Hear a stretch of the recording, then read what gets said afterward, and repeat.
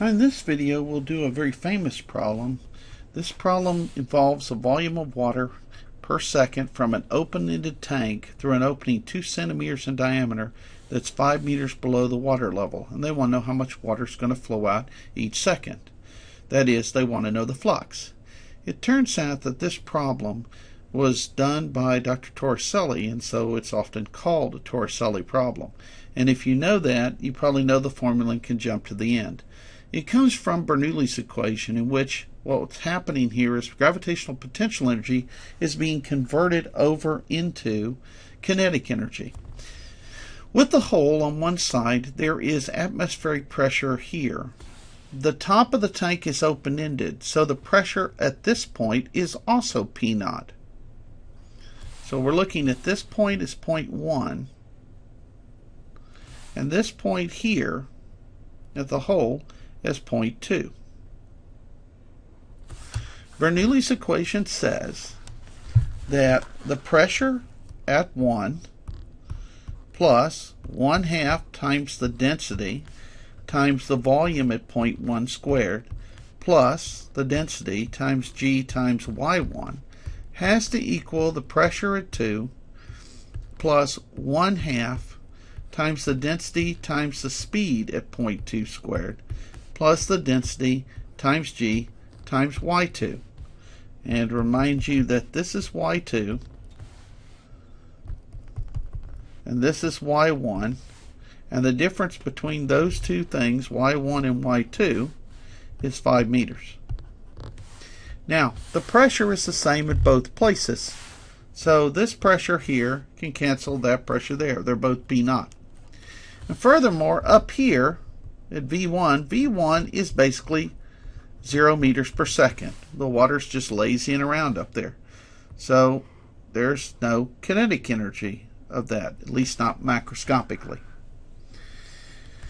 This still leaves the kinetic energy that the water's going to have when it flows out here, whatever gravitational potential energy it has with respect to the ground. Now we could very easily make y2 0, and that would make y1 5. Or we can just subtract these two, because the 0 point value of gravitational potential energy is just an arbitrary reference point.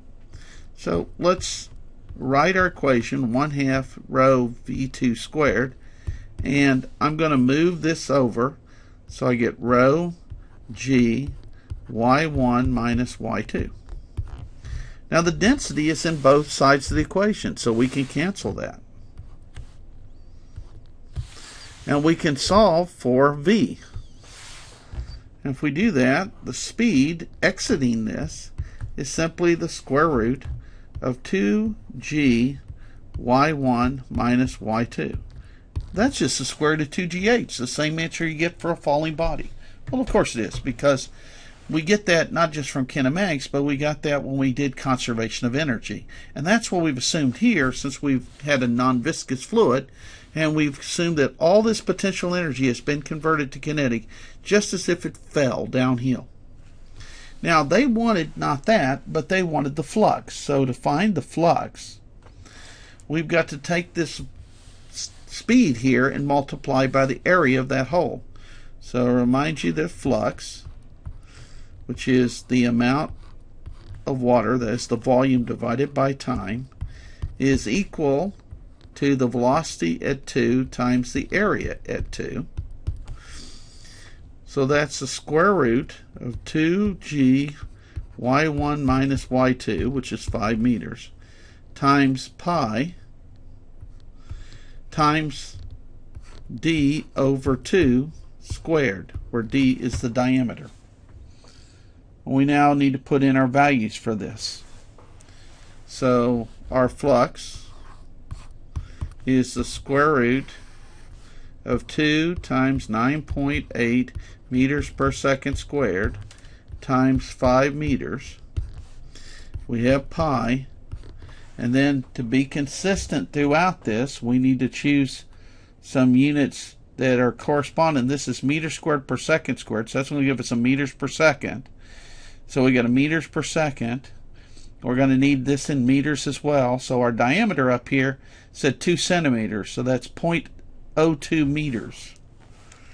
So we put 0.02 meters over 2, and we square that.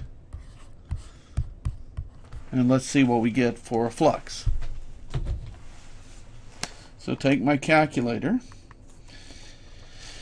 and I have the square root of 2 times 9.8 times 5.